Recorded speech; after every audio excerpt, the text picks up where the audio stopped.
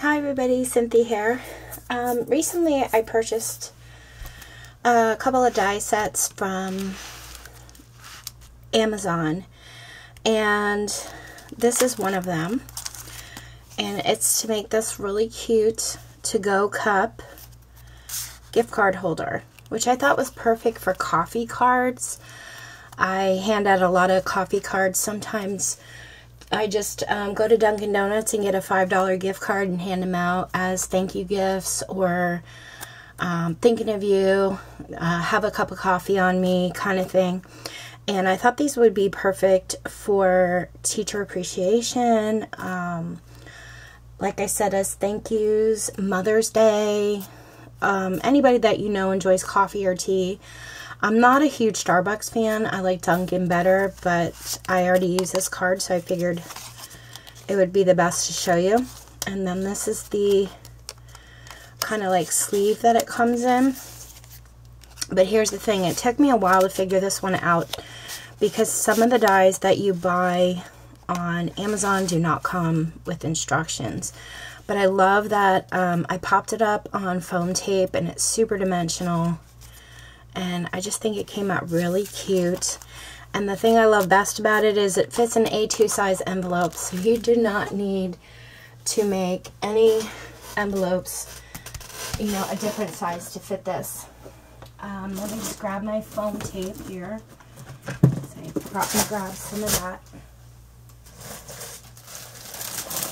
And anyway, I thought we'd put a few together, or one together, so you could see how I did this one, and then that way if you purchase this you won't have as hard of a time as I did trying to figure this out. And the paper pads I used some paper from the Garden Party from Pebbles, and then also Argyle paper pad from Hampton Art. And these were both gifted to me from Scraps and Things One. Sorry, my mind went to a blank. So, hi Misha, thank you so much for these paper pads. I am finally starting to use them. And so I created this one, and then I created a bunch more I'll try and share with you. These two are the same. This was from a different paper pad, but I did some Happy Mother's Day ones. And here's some more Mother's Day. And oh my gosh, I love this bee paper with the honeycomb paper. I thought that was so pretty. And then I did some Thinking of You, because these would be good for any occasion, like thinking of you, and then on the inside you could stamp happy birthday. So it could be a gift card holder. You know, you could put your gift card in the front, and then on the back, you can stamp your sentiments and sign it, you know, whatever you'd like to do. So I thought that might be a cute idea. So Thinking of You can go for a lot of different things. Or, you know, hey, just because you want to send somebody a little coffee card, maybe in your care packages for people, your Happy Mail, things like that. So here's another Thinking of You one. And then I did a bunch of birthday. So I've been really busy making these and having a lot of fun with them. This stars paper I thought was perfect for birthday. Hopefully there's not too much of a glare with the bags, but I didn't want to take each one out. Also, it gave me a chance not only to use up my paper, but I have a lot of these like pearls and gems in my stash, and I just really wanted to use them up. The twine here that I used is Aunt Lydia's crochet thread, and I had purchased this on clearance. You get 150 yards in this box, and I got this at Joann's. And the thing I love about it is there's a hole in the top, so you can just pull it through, which is very convenient. Sorry, I just had like a little piece of tape there to keep it down. Just stick that right there. So I love that part. And okay, so let's get started. So when you purchase this die, the first thing you're going to need is to cut yourself one of these. This is the actual gift card holder part. Let me pull out all of my pieces. Okay, so you're going to need one of these to get started. This is where you would put your gift card. And that's with this die. And then you're going to get another piece. There's two pieces that look like this. And this is to create this envelope part right here, or this pouch. So you're going to need to cut out a piece from this die and this die of your pattern paper. Now for this, you want to make sure, like I did one of these. Okay, this is going to be for that. And then I did one of these. But when I put my die on it, when you go to use this, you're going to fold. It gives a little crease here, right in this area, and this area, to create your flaps.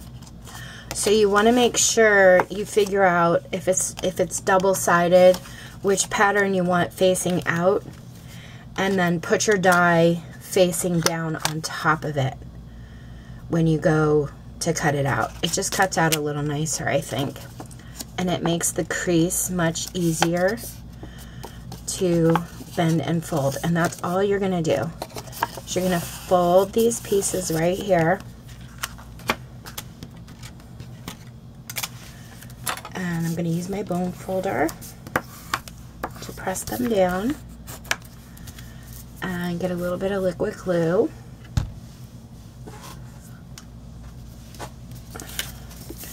I'm going to pull this flap down and just add a little bit in this corner and this corner, and then fold the bottom flap up to meet the other two flaps.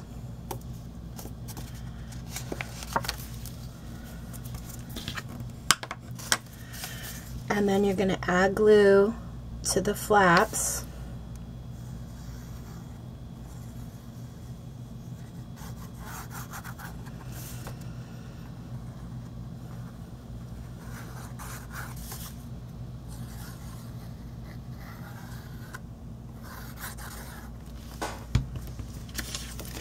And then you're going to lay this piece right on top. And all I did was I kind of put it in my hand, so there's a finger here and here and two fingers on the side, and that way you can feel how even you have it before you press it down. Just run the bone folder over that.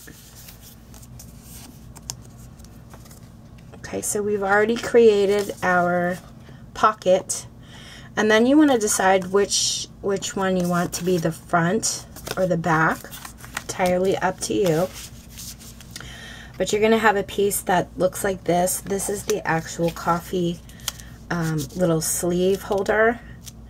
So you're going to want to cut one of those out. And what I did was I backed mine up on black cardstock so it would just show up a little bit nicer and give it a nice little edge to it. So we're going to do that right now. Glue it to some black cardstock, and then we're just going to cut it out.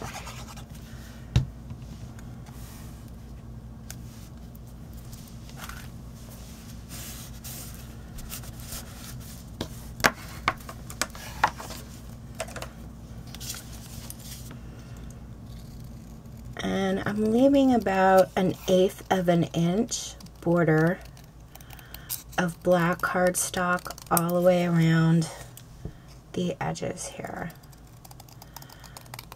You don't have to do this, but I just thought it made the coffee cup sleeve pop a little bit.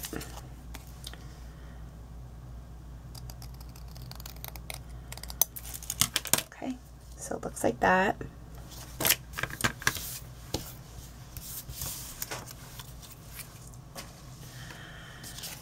Okay, now I'm gonna pop that on, but I'm not gonna put glue on the very edge of the sides. Just kind of come in a little bit with that because it's going to hang off just a little bit. Which actually, you know, kind of adds when it hangs off the edge a little bit, it kind of makes it look more dimensional, like it's actually wrapping around the coffee cup pocket. Okay. So then you're going to be given a circle die like this, and I cut mine out from white cardstock, and then I stamped on it a heartfelt thanks. And then I pulled out the other circle dies that I have in my stash because I wanted to give it a little bit of a black edge. So I did a black circle die behind it so that it would just make it pop more. So this cuts out a circle that measures 1.5 inches. So you'll need a 1.5 inch black cardstock, and then use the circle die that they give you from the die set to create your sentiment. And then I put some foam tape on the back of this to add dimension. And I'm going to try and center that as best I can. Flip it around, add some liquid glue, and we're going to pop that right in the center.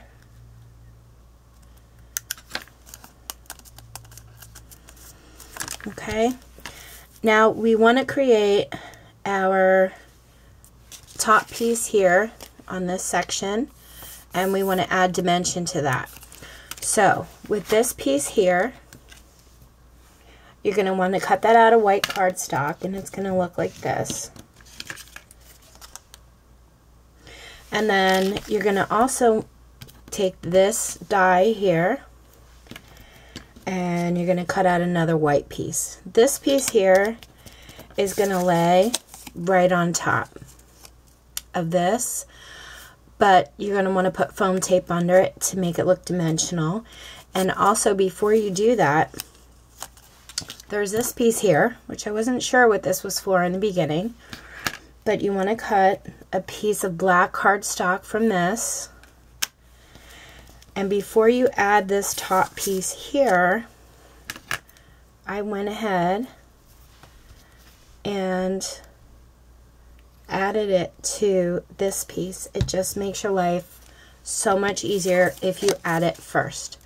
And you're going to want to put that right on top.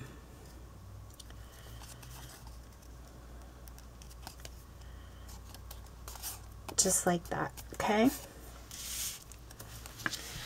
Alright, so we have that done. We're going to take this, flip it around, and you'll know the difference between the back and the front because this is the back, and then in the front you're going to see this little kind of score line there, and that just adds a different look to it. So just adds a little detail. Let me get some foam tape.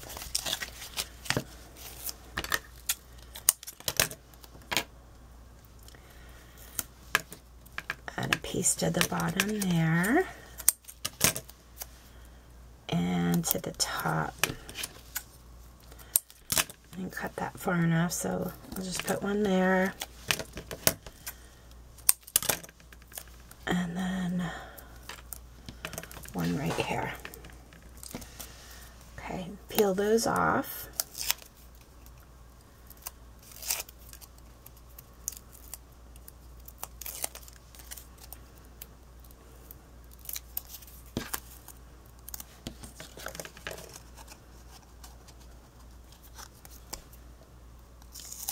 And then try and line it up right underneath the black piece there. So it looks like that. Okay, and then you have this part here. This is where it drinks out of. And I don't know, I must have misplaced it because I don't see it hanging out here on my desk. But you're going to want a piece of black cardstock for that. And that's this little die right here. Okay, I must have lost it, so I'm not going to go through and try and cut that right now. It might have fallen off my desk while I was getting the video together.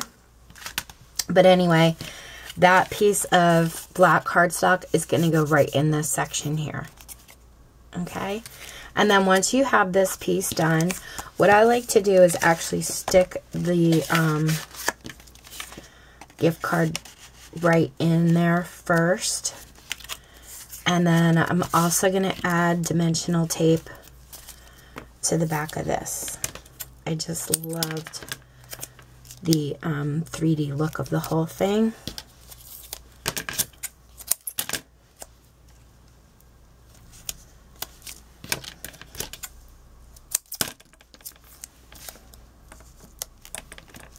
Oh, too big.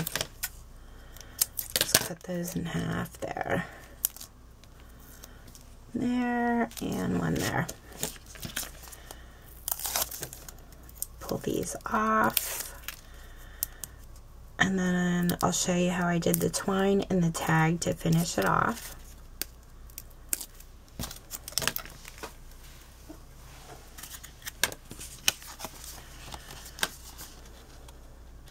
Basically, you want to line this up with the top section here. And it just made it easier for me if I put it in the sleeve and then added to it. Okay, so that's it. And like I said, you're going to need to cut out a black piece from this little die set here. And that adds the little sippy part of it. So now we're going to add our twine. So let me pop this one back in here and pull out some twine.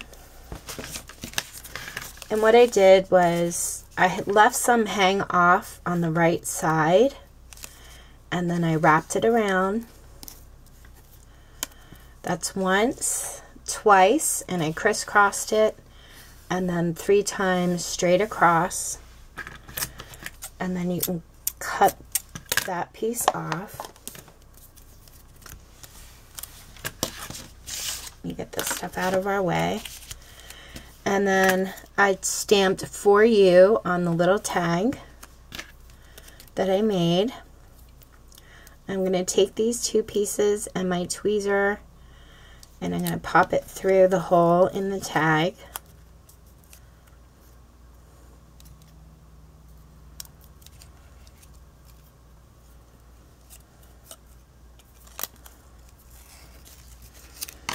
Pull it through.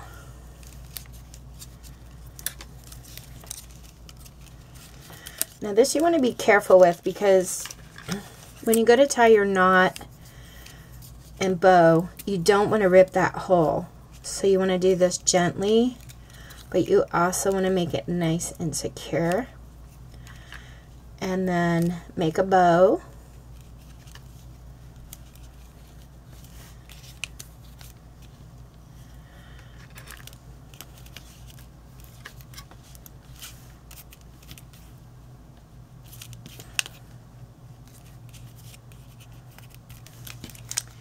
Okay, and then I'm going to just trim off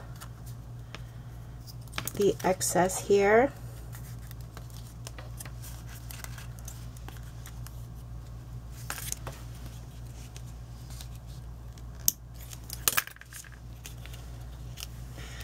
Okay, so I didn't want this just swinging around willy-nilly, especially if I'm going to send it in the mail. So I'm just going to add a little bit, I'm going to flip it around.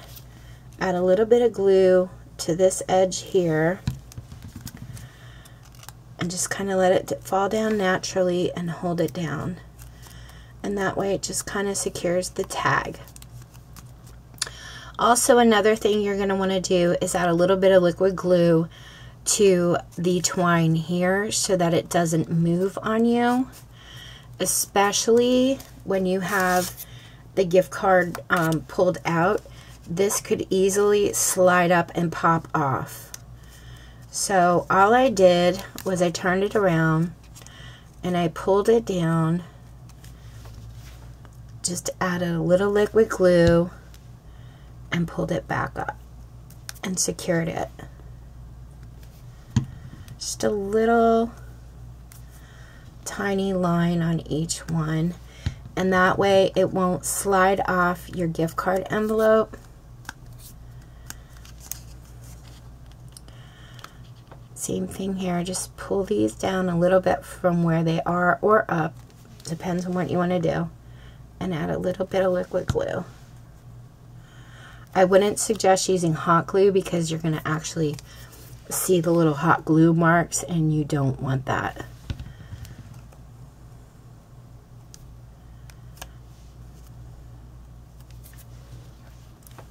Just going to put a little bit underneath the twine there. Okay, that way when it dries it's nice and secure and it won't slide off the front. And that's pretty much it, guys, besides that little part I'm missing. And here's the A2 size envelope, and I'll show you that even though we created it dimensionally and there's a gift card inside, it fits nice and snug with extra room in the A2 size envelope. If you guys have any questions, let me know. Like I said, I will link below where I purchased these. I'm not affiliated in any way, but you know, you might want to get a set for yourself. Thank you guys so much for watching. I will be uploading new video tutorials every Tuesday, Thursday, and Saturday. So if you're not already subscribed, please hit the subscribe button, and also hit the bell notification button so every time I upload, you'll be notified. And to everybody that's already subscribed, thank you so much for watching my videos and for your continued support. I appreciate it so much. Happy crafting, everybody.